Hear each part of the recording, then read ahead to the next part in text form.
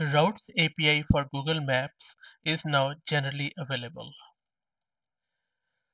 In last September, Google announced that the preview release of the new Routes API, which is an enhanced version of the Directions and Distance Metrics APIs that enables you to provide more informative and flexible routes for your users.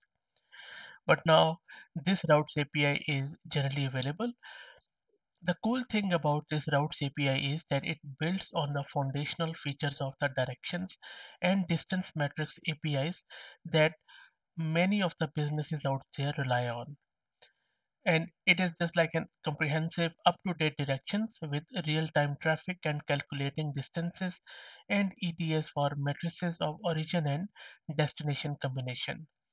And it also offers new advanced features so you can provide more informative flexible routes and improved ETA accuracy, including two-wheel routes for motorized vehicles, tolls data for more accurate pricing on how much a route costs, real-time traffic information along each segment of a route, specifying whether a waypoint is a pass-through location or a stopping point, fine-tuned controls for reducing latency, eco-friendly routing is also in preview.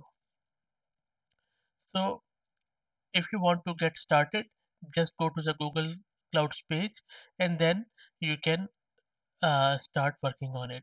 You can still access existing directions API and distance metrics API, but if you use this API, you'll get additional capabilities and enhanced performance with the new compute routes and route metrics. I hope that you found it interesting. If you have any feedback, please put it in the comment section. Thank you.